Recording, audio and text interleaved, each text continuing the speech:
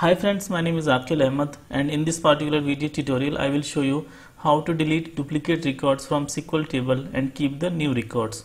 So recently I got a question from two of my subscribers, one from Mariam, and she asked like how to remove the duplicate records and save only the records with the recent ID, and the second one was from the Pawan Raju, and he asked that SQL table having the duplicate records and keep the latest one and remove the older record. So let's jump to the demo. On my SQL Server 2019 instance, I got a table EMP data table, and if you see here, then this particular table, it contains some person's ID, first name, last name, gender and company name. So if you see that the ID is unique in this particular table, but if you see the first name, last name, gender and company name for the first two records, like for ID1, the ID1 is similar to the data in the ID11, the first name is same, last name is same, gender is same and the company name is same, and the ID2 record, this is identical to this 12 number records. Okay, so what I want is that I want to keep the most recent data, I mean the highest ID number 11 and 12, and I want to delete the first and second record because the recent ID records are these one 11 and 12, and 1 and 2 are the older records. So I just want to delete the older records and want to keep the latest records.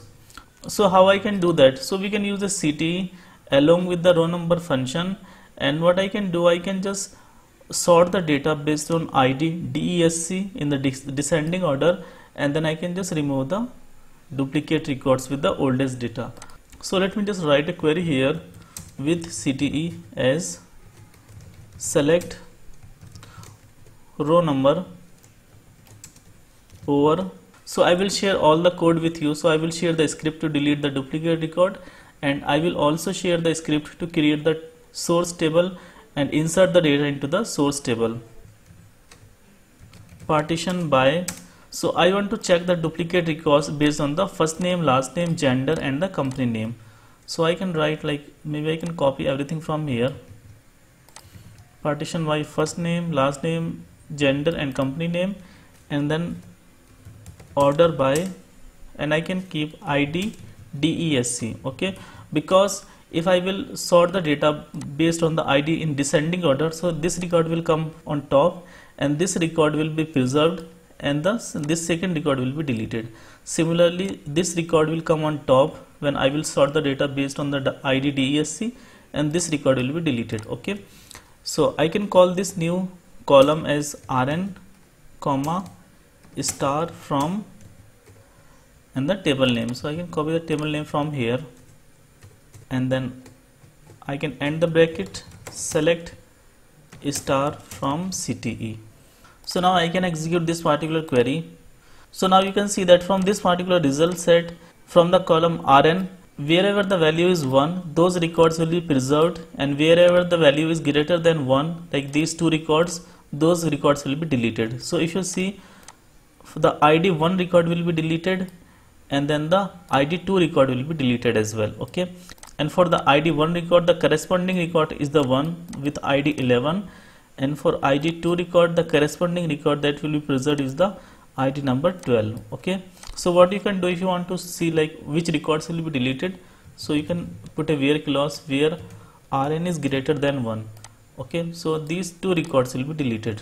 So now if you want to delete it, so then you can just replace the select query with a delete statement. So I can just copy this query from here, paste it here, and now instead of select star, you can put delete. Okay, and maybe if you want to just take an extra precaution, then you can use a begin tran here, and then you can click on begin tran. Okay, and then you can execute this particular query. So now you can see that the two records got deleted, and if you recheck the data, so now there are no duplicate records in this particular table, and even you can just verify the data again. Okay, so all the duplicate records have been deleted from this particular table, and now you can commit the transaction. Okay, otherwise the table will be locked.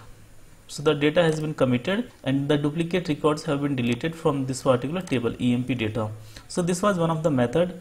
Now let me show you another table. So I got an employee table here, and if you see in this particular table, it contains like person's ID, name, salary, date of joining and the last updated records. So if you see for the first 7 records, the last updated date is this one, 1st January 2020, and if you see for the last 3 records, the last updated date is 1st January 2022. Okay, and if you see this record, the ID number 1, this is duplicate because we already have a record here with the name ID and the same name, same salary, same date of joining. Okay, everything is same, only the last updated value is different. Here it is 1st January 2020 and here it is 1st January 2022. Okay, similarly for the second record, Ahmad Osama, this is the same record, whatever record we already have, but the older record had the values like 1st January 2020 and the new record have a value 2022. Okay, so what we want is that we want to keep the latest records and we want to delete the older records.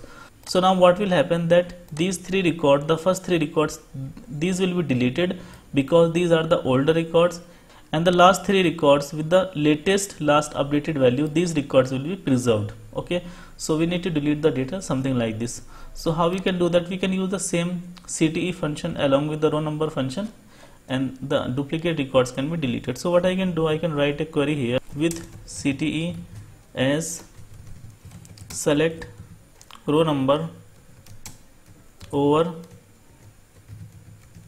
partition by.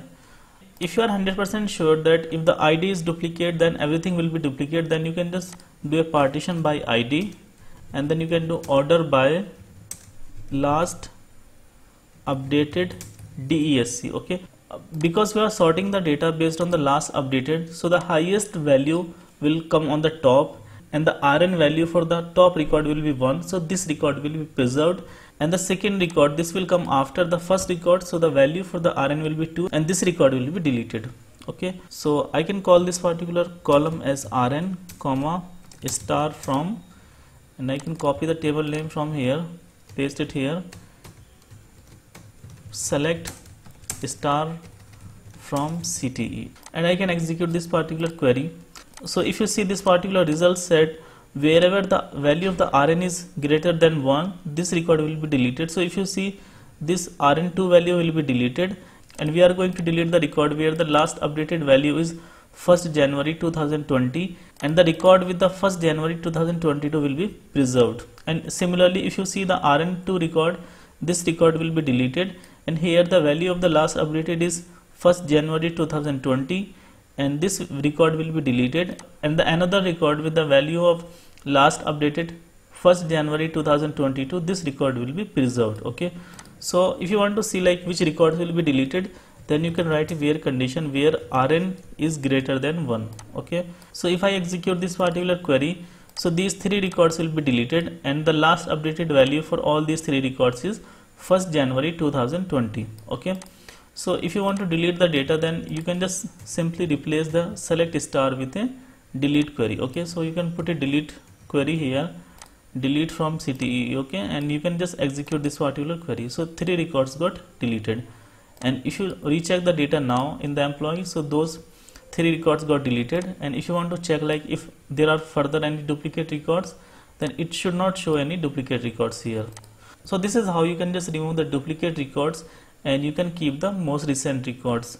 And I will share all the delete statements and select statements with you, and I will also share the data for the EMP data table and employee table so that you can create the tables on your environment and you can test them. So I think that's it for today's video.